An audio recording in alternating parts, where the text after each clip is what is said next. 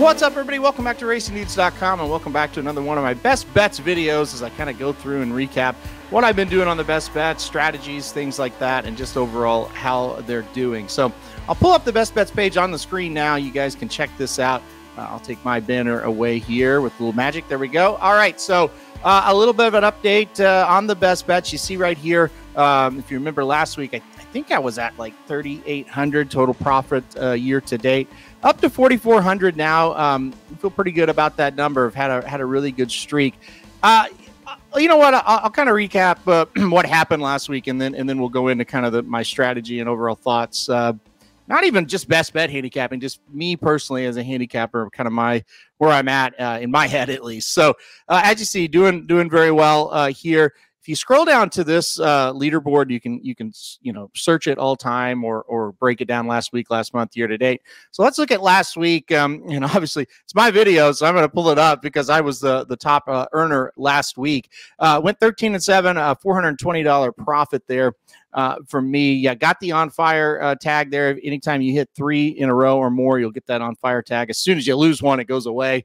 I got 4 plays today on a Monday, so we'll see how that goes. But as of right now, feeling pretty good about it. So yeah, really good week for me. And you see our week starts off on Sunday. I did go 3-0 yesterday. I'll click on this. Yeah, three nice cashes here at Churchill, at 2 at Churchill, and then 1 at Santa Anita.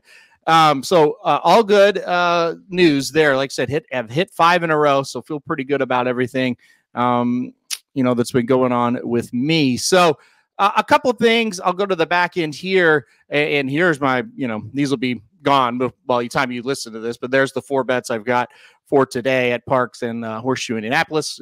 Hopefully by the time you're listening to this, I have 4 more wins. We'll see what happens. Sometimes Mondays and Tuesdays can be a little sketchy at these tracks, but we'll see.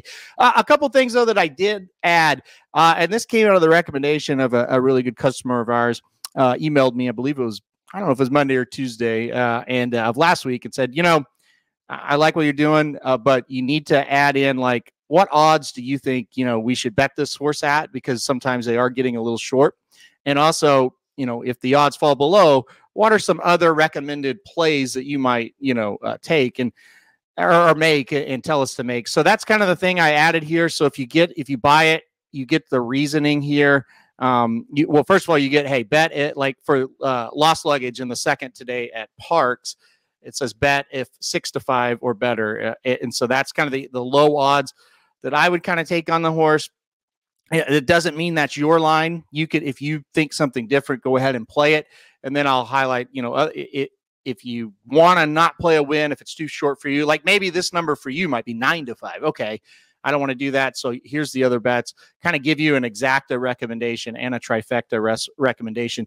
Just want to give anybody that buys this, want to give them the options of, okay, maybe I don't want to bet a win here. Maybe I want to play an exacta or a try. Well, you should get that, right? I mean, if you're buying my best plays of the day, you should get all the information that I've got available. So that's kind of the thought process behind that. So kind of just trying to give a little bit more options, give guys and gals, more information on what's going on. So that's one thing I've really added here is the reasonings for or not so much the reasoning, but just here is acceptable odds. Here's what you could play if those odds become unacceptable for you to play a win. So like I said, it was a really good weekend.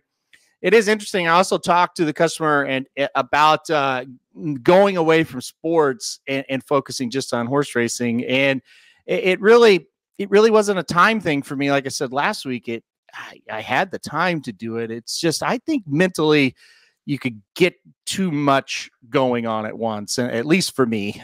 Somebody might be able to manage that a little bit better than I can, but I think it was just simply just had too many things I was trying to do. And since going back just to racing and not looking at sports, I really haven't looked back. It's been 3 really good weeks on the best bets since changing to that. I know the Rockets, and there'll be a Rocket video coming up here a little bit later, have been exceptionally better the last couple of weeks. And I really, it wasn't a timing thing, which was weird. I had another friend kind of tell me, I think, just focus on the racing. I said, well, it's not timing. He goes, it's headspace. Right. And so just kind of focusing on the racing, really not doing much different, you know, as far as the process, just maybe seeing it a little bit clearer here lately. So things are going well. These are really taking off. I think another factor, just kind of, you know, what happened over the summer at Saratoga kind of had me a little bit down. Just kind of decided it's time to put that to rest. It's just move on. You know, what happened at Saratoga has nothing to do with handicapping the races today. And that's just the bottom line of it. Just move on. So yeah, like you say, it's been good. You know, could all fall apart today playing Parks and Horseshoe Indianapolis, but we've been pretty good the last couple of weeks there. So yeah, not overly worried about it. Just kidding around here. So anyway, that's kind of what's going on with the best bets. I just wanted to kind of jump in.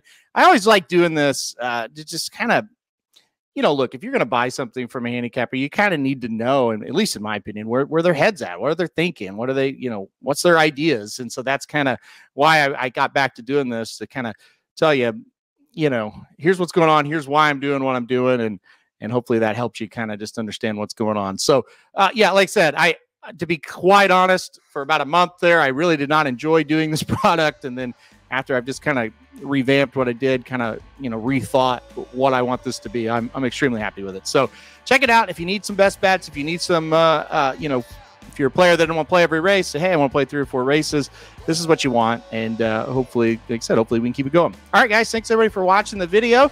Really appreciate you this week. We'll see you right back here next week. We'll recap it, and we'll see how we did. So thanks everybody for watching, and we'll see you next week. RacingDudes.com is your home for the best free picks for every race, every track. It's Breeders' Cup season, and we've got wall-to-wall coverage of the World Championships. Subscribe to YouTube.com/RacingDudes right now. Click the notification bell. You never want to miss a single video. Want to make money betting horses? Bet with the Racing Dudes.